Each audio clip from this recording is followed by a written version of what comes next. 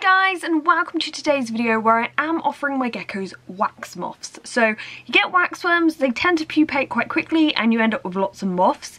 Usually I'd say either keep them as breeders, and I have done a video on that, or keep them as feeders, because I think you should utilise the entire life cycle of the insects. Like even with the mealworms, they'll turn into beetles and you can technically offer them. Wax moths will, if let out in the wild, will lay their eggs in beehives, and waxworms can be incredibly destructive to beehives, so we're kind of saving the bees by doing this. But the reason I wanted to offer them, and also I haven't opened the lid because one will fly out, the reason I wanted to offer these to my geckos is because I've fed them before and they go absolutely hyper for them. So if you think your gecko's a bit lazy, it doesn't really get much exercise, it doesn't really hunt down its food, try these. It's like waxworms but with wings in terms of like the reaction. So let's start off with Gizmo. I don't usually feed them with the light on, but I thought you'd see things a lot better if I did. So, oh god, right. I swear she does usually go hyper for these. Okay.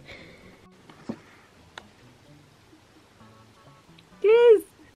Now I haven't dusted the wax moth, and nutrition wise they're probably, you know, little to nothing really, but variety I think is key. And it's just going about its day. And I think that this really physically stimulates them, it gets them moving. I mean, Gizmo's completely in the wrong direction. Now one thing you may find is if you have a setup like this where there's lots of cracks and crevices, the moth may get away, but it will either emerge and a gecko will get it, or it will live out its days in the tank. Now I tend to only add in one moth because I don't want them breeding in here, but it's just, you know, it's an insect that will really get them moving. I think, you know, Gizmo's gone back in her hide now. It's probably because the light is on. I just thought that'd be easier to film, but I'm sure once I turn the light off she'll go hunting for that moth. Okay, now it's Minnie's go. I have taken her water bowl out just so we can see a little bit better when she's having a little run around, if she notices. Minnie! Give me Minnie!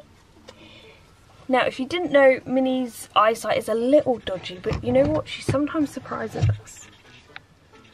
Minnie! Oh! What's that? Oh my goodness! Oh god, Minnie nearly almost got it! Minnie, it's in the cave with you. She's found it. Oh! See, it's somewhere in the cave. This is something you'll find if you feed moths. They will find a way out, and the actual catch rate is a little low. I think they do eventually find them, but it certainly gets them to move about a bit. Look how big Diego's succulent has got. There are 2 pups on it that I really need to get off and be repotted. But anyway, Diego is quite secretive in here. He likes to hang out by that hide just underneath it, and since I put the light on he might be even more secretive, so we're gonna have to try to lure him out. Oh no. Oh, Diego. Oh, it survives. I almost want it to survive now. I don't know what's going on in that hide. Has he? Oh Jesus, it's flew out. Oh, you nearly got it, Diego. This, you know, you need a lot of skill for this. I think the moth's on the camera. Oh, Diego, you landed on your head. Diego, where's it gone? I bet it's going to come flying out that hide in a moment. I cannot believe that.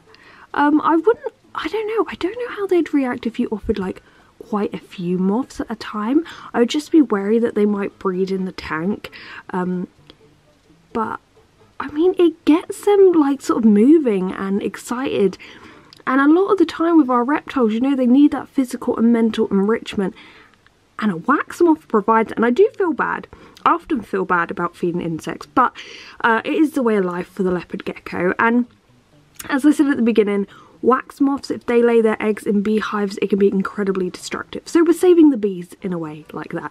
I'm not sure what's happening now.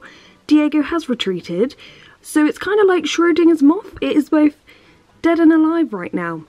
But I hope you've enjoyed this little feeding video. Try it yourself. If you are on Instagram or Twitter, you can tweet me a video. Oh, has he found something?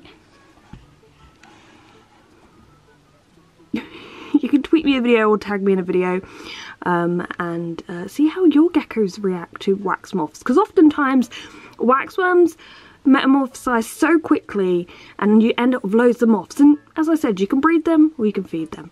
So I hope you've enjoyed this video. Thank you so much for watching, and goodbye.